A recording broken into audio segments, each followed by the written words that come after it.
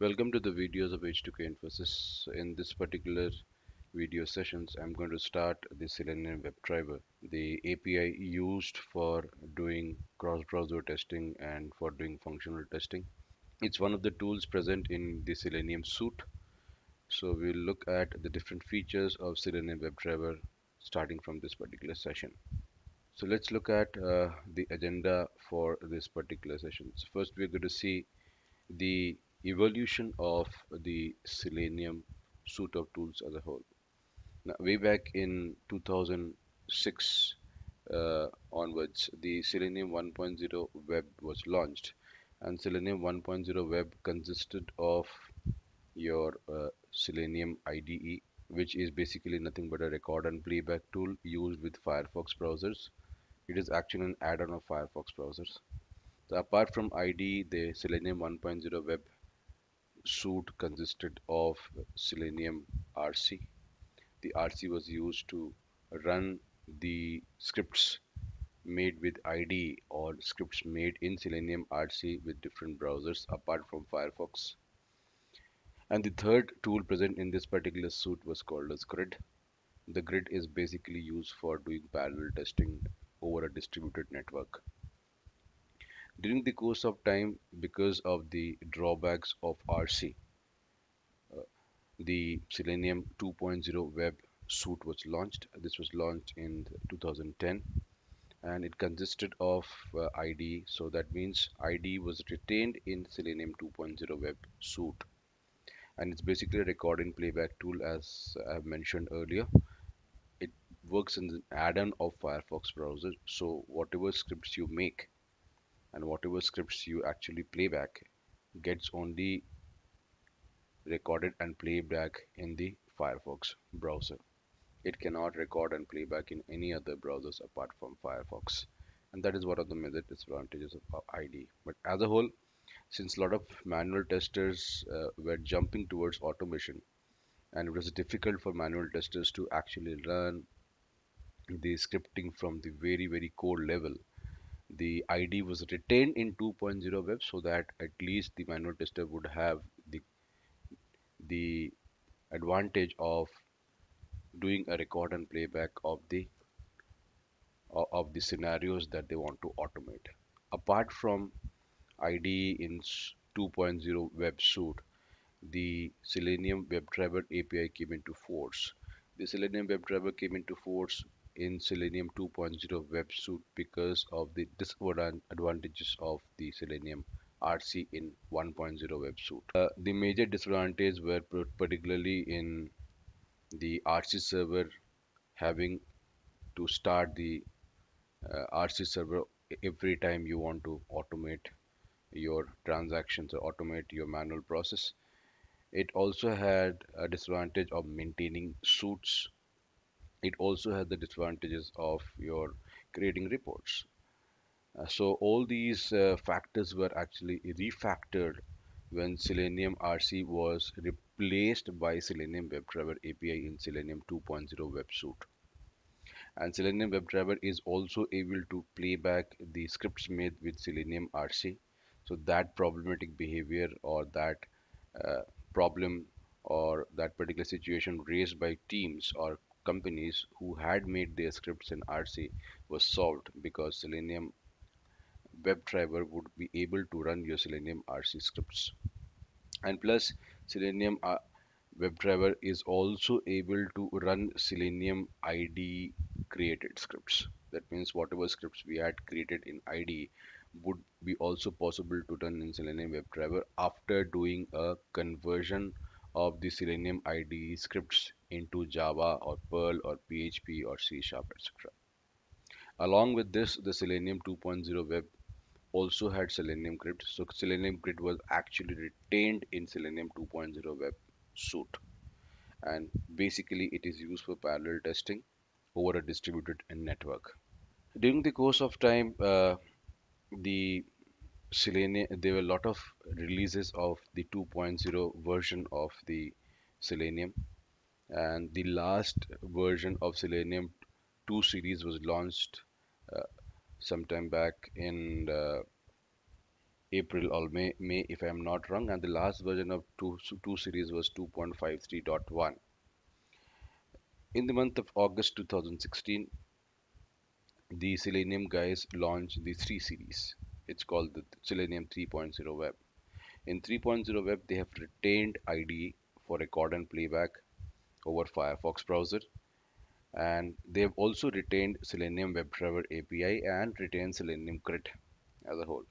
The difference between Selenium 2.0 Web and Selenium 3.0 Web Suite is that in Selenium WebDriver, they have removed the Selenium 3.0 Web series actually, or rather the Selenium 3.0 Web Suite has retained Selenium WebDriver, but the stuff is that in Selenium WebDriver, present in Selenium 3.0 Web Suite, it does not support Firefox.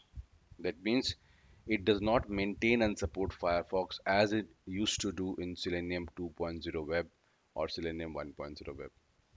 For running scripts using Selenium WebDriver present in Selenium 3.0 Web Suite, we need to pinpoint to the exe of the Firefox. That means since there's no direct support of Firefox in Selenium 3.0 Web Suite, now like our Chrome or IE browser, we need to pinpoint the exe of Firefox. That is the first major change. And we look at this particular change later on when we do some practicals.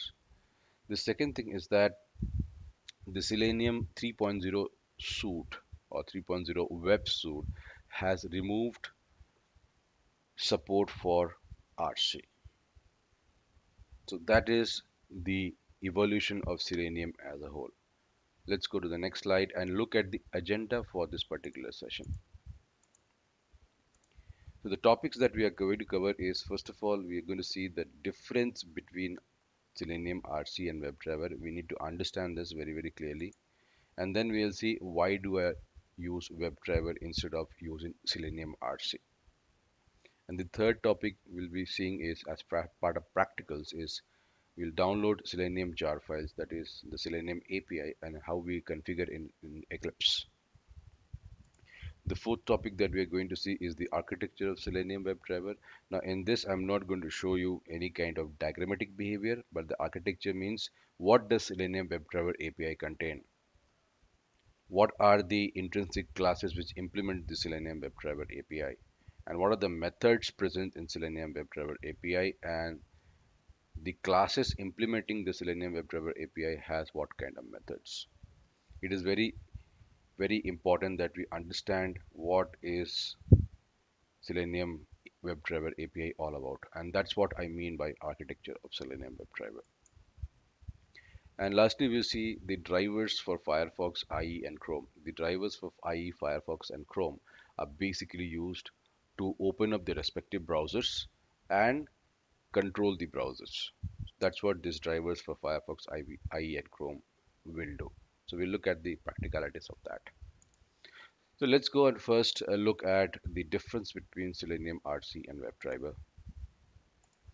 The first difference is that Selenium RC is a weak API and Selenium, you know, WebDriver is a strong API. So we'll first look at the points related with RC as a whole. Weak API precisely means that when you have a weak API, the number of classes implementing the API is less, and if the number of classes are less, the number of methods present in the class will be less. Similarly, the number of methods present in the API would be also less.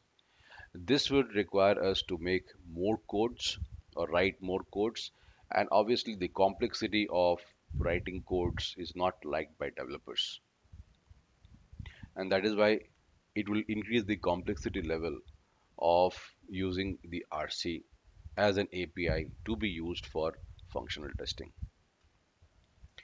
The next point about Selenium RC is can run scripts of ID after conversion. So that's fine. So basically it does what is not ID can run the scripts only in Firefox browser because Selenium ID is an add-on of Firefox.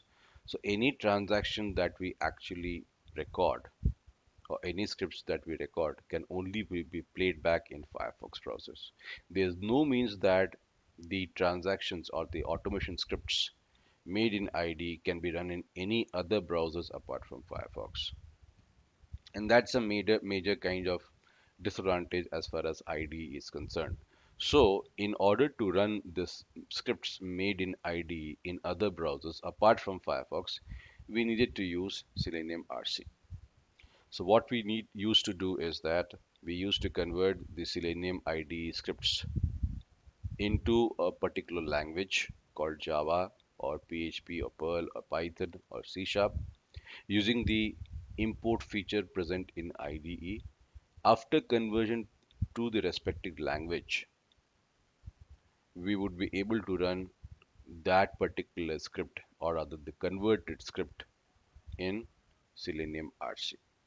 So that is why the point is given as can run scripts of Selenium ID after conversion. Let us remember what particular thing Selenium ID scripts are made with Selenium commands. So that is why they need to be converted into a Java language, a Perl language, a Python language, or C Sharp language to run the scripts in Selenium RC. The full form of RC is remote control. The third point, as far as Selenium RC is concerned, is that management of excessive test suites is a problem.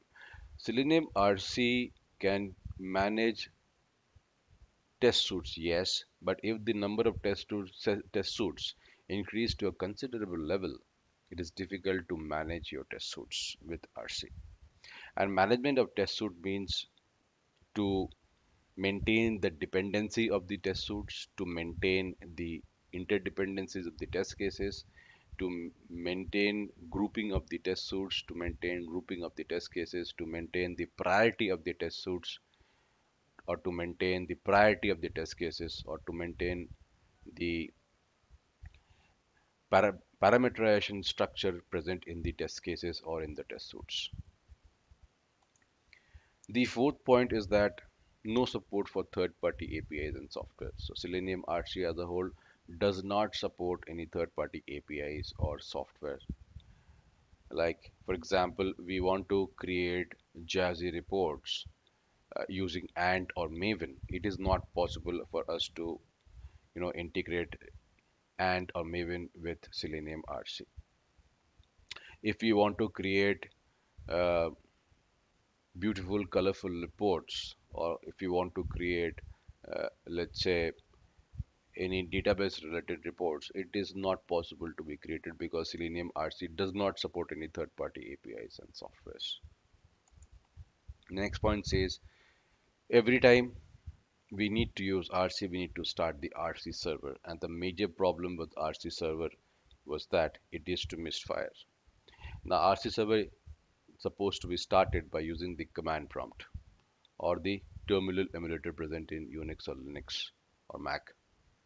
And each time the RC server misfires, it is impossible to use the RC tool for the purpose of functionality testing or for the purpose of creating automation scripts.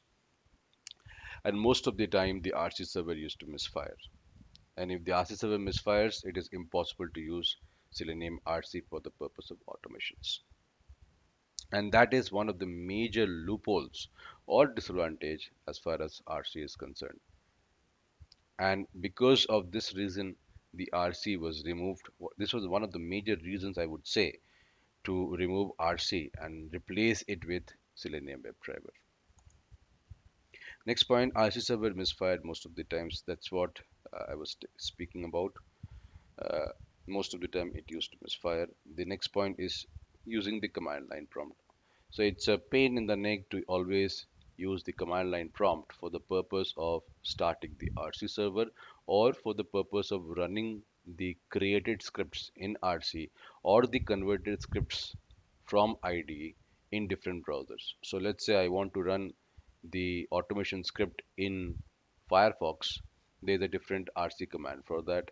Similarly, the same script to be run in, let's say, Internet Explorer, I need to use a separate command from that, and the command needs to be fired from the command prompt. And that was a pain in the neck. It's basically a command specific usage. That means if you want to use RC, if you want to run the RC scripts, if you want to run the converted IDE scripts, every time we need to fire commands from the command prompt. The report generation feature of RC is very limited. Precisely, it means that it can not created required reports required by technical guys or by managers. So the reports that are generated by RC was very primitive reports and was not liked by technical guys as well as by the managers. And that was also a major drawback. And because of this drawback too, the RC was replaced by Selenium WebDriver in the long run. And these are the points related with the Selenium WebDriver. As far as Selenium WebDriver is concerned, and we compare the API part, the Selenium WebDriver is a stronger API in comparison to your RC. And when you have a stronger API, you will have a lot of methods present in the API. You will have a lot of classes implementing the API, and you will have a lot of methods present in the classes implementing the API. So definitely what is going to happen, the complexity of the code will be less. And when the complexity is less, that precisely means that the number of codes required to write down the automation script will be lesser, obviously. And that is why Selenium WebDriver is a strong API in comparison to Selenium RC.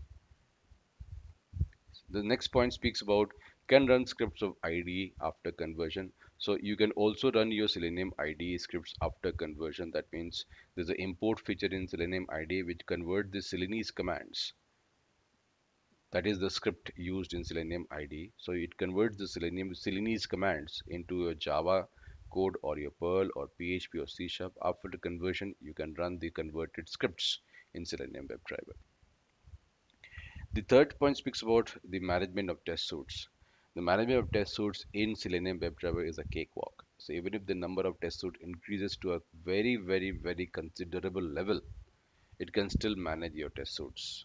So management of test suite precisely means that managing the interdependencies of the test suites, managing the interdependencies of the test cases, managing the priority of the test cases, managing the dependencies of the test cases, managing the dependencies of the test suites and the priority of the test suites, management of the parameterization concerned with the test cases, and creating proper reports based on the grouping of the test cases that we need to have. As far as Selenium WebDriver is concerned, the fourth point says it supports third-party API and software. So since there's a support of third-party API and softwares, obviously the kind of reports generated, for example, or the kind of automation that can be performed with Selenium WebDriver is far better as compared to your Selenium RC. For example, we would be able to actually automate the Windows component by integrating third-party APIs like securely and AutoIT with Selenium WebDriver. Or we would be able to create fantastic reports by integrating Selenium WebDriver with Extend Reports API, which was not possible with RC because RC did not support third-party APIs and softwares. The next point, the fifth point, is a very important point which actually decided the future of RC. In RC, we needed to start the RC server in order to use RC for the purpose of creating automation scripts. There's no concept of starting any server in Selenium WebDriver as a whole. Okay, so there's no misfiring. Obviously, no server means no misfiring, and we do not need to use any command prompt for that. So that is the reason that Selenium WebDriver is advantageous over RC. Why? Because there's no need to start any server as we need to use with RC. And since there's no server, there's no misfiring of servers.